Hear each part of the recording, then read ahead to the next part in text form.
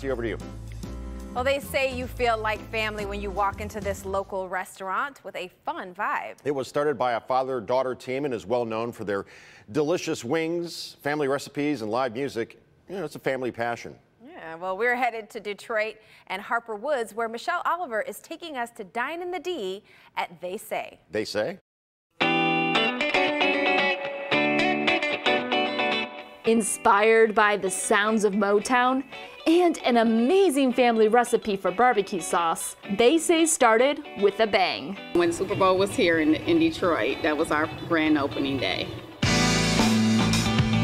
My father, he opened up the first location, which is downtown Detroit. He wanted to bring back the live music and entertainment back into Detroit. You could say the whole family has a thing for music. Listening to it with my parents and my grandparents and aunts and uncles. Michael Jackson, of course, he's our family favorite. They say things were going well, so in 2019 they opened their second location in Harper Woods. Speaking of, how did they come up with the name They Say?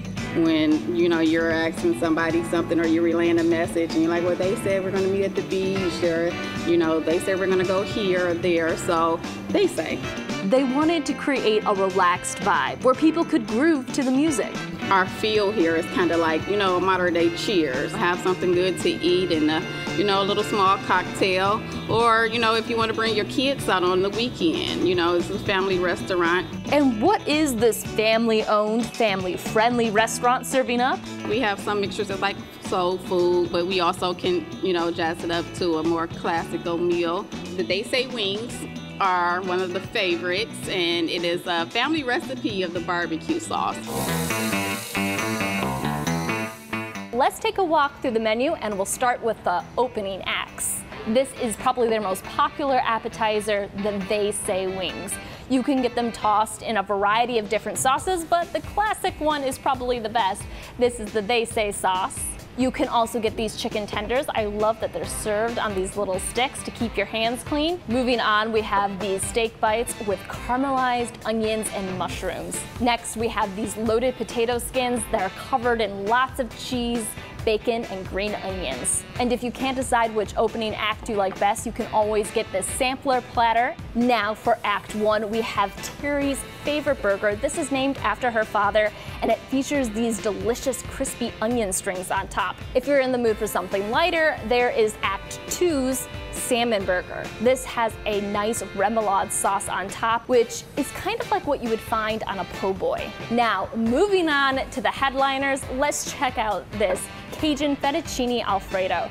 So it's this creamy, Cajun-y spiced sauce on a bed of noodles with grilled chicken on top. Now this dish is beautifully plated. It's their grilled salmon. You can get it either blackened or with a sweet chili sauce on top, and it comes with two sides. Here is their They Say pork chop. It is a 10-ounce chop. You can get it either grilled or deep fried. This one is served with some delicious looking mashed potatoes. This is their lamb chops. They're covered in sauce, and you can get them with two sides. Finally, for dessert, if you're a chocolate lover, check out this chocolate cake. They also have this beautiful carrot cake. He's taught and led us well, and I'm just following in his path. Well, Michelle, you know I've got to ask, how were those wings? They were amazing. They're like this perfect blend of like sweet, tangy, a little bit of heat on the end. They are serious. It is a very, very good recipe for barbecue sauce. Definitely try their wings. Okay, now they're also known for live music. Do they have any playing right now? So right now, not really, because it's not really safe to do so at 25% capacity, but they do plan to open it up again once it's safe to do so. That makes a lot of sense. So, of course, after you look at all that, you want to go get something to eat. How can people enjoy their food? So you can do dine-in. They're open at about 25%, and then you can also do takeout. And they are located, they have two locations. One is in downtown Detroit, kind of by the Aretha Franklin Amphitheater at 267 Joseph Campow.